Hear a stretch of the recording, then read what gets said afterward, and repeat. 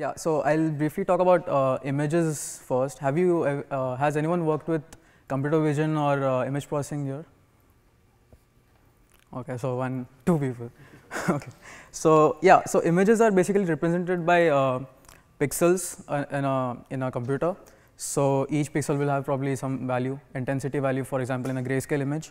So image features. So what are features? Features would be any interesting points in an image. So we can say that it's difficult to process an entire image in the entire like it's usually 2-3 megapixels. So what we do is we take some important points from that image and use those to represent the image. So let's say what would be some good representation for an image.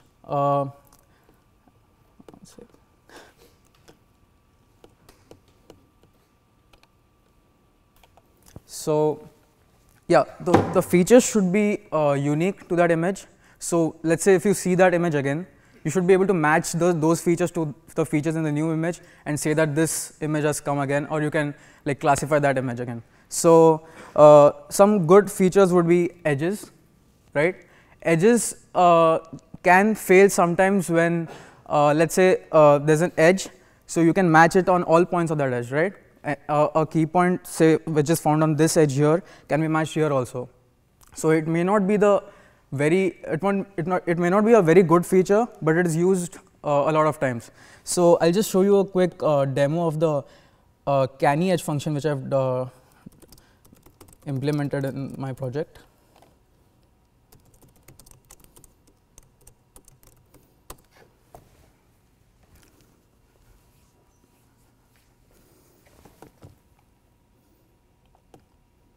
Okay, so this was the original image, and the canny edge detects the edges in the image.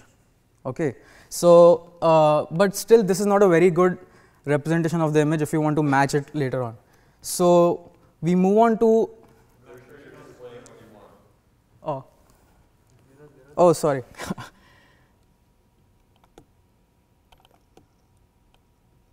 So this was the original image, and this is the new image. This is the edge image. So this is called a canny edge detector. So now I'll move on to a better feature than edges, which is corners. So in corners, what happens is you can detect the key point if it's seen again, but what if the image is rotated? It would fail, right? So but still you can use corners. So now I'll show you the corners demo, which I have for the same chessboard image. So these are the corners in this image, right? So now let's move on to the actual features. So here you can see that this image this image has a projection of this image, but still the key points are detected in the image, right? You can match it to the original image.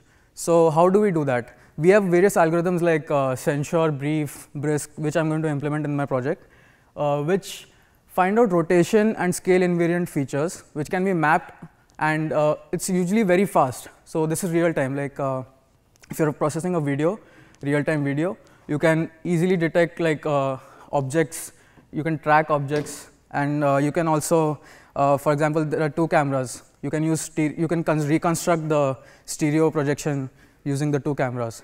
So I'll show you a demo of that quickly. So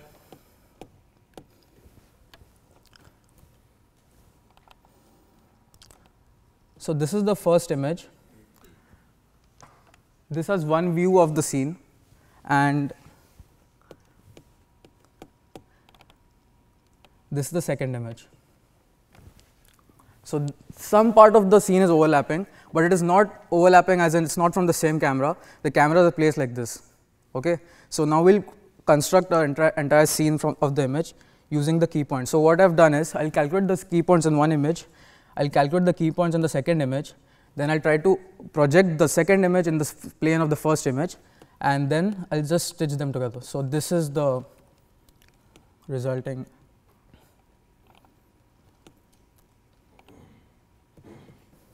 image.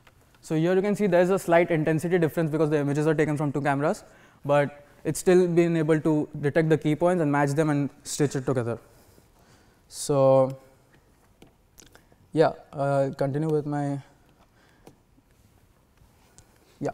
So like, yeah, these are the functions which I'm going to implement in my project, and yeah, thanks.